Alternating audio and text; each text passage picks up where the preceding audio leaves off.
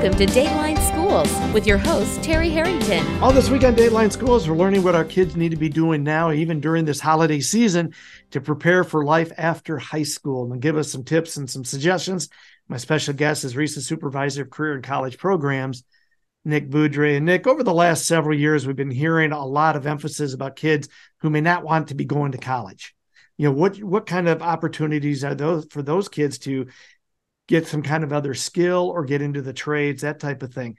So what should those kids be doing even during the holiday season as they're thinking or contemplating that type of a career? You know, that's a great question, Terry. You know, traditionally, there's always been college or no college conversation. And as you mentioned recently, it's college versus or the trades, but it's really neither. And if I could insert a different conversation, that conversation would just be planning for after high school graduation. And all those are part of the plan. You know, and to my point is, it's not college or trades or college or no college. It should be, where am I going? Is it a 4-year or a 2-year college or community college? Is it a trade school for a 6-month to a 2-year program? Is it to enter an apprenticeship that's formal or not formal, you know, union, non-union? Or is it an employment with an employer that's going to do on-the-job training and possibly pay for your education throughout the years that you're with them?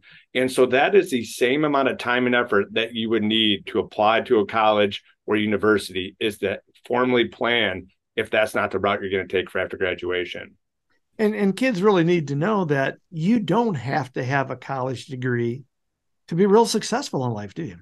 Well, and I would probably say it's not a college degree. It's which degree or credential is the one that's going to give you a high demand, high wage career in something that you're interested in. And that's, you know, a career that's in the area that you would like to live in and fit the life that you would like, and all the things encompassing the entire plan.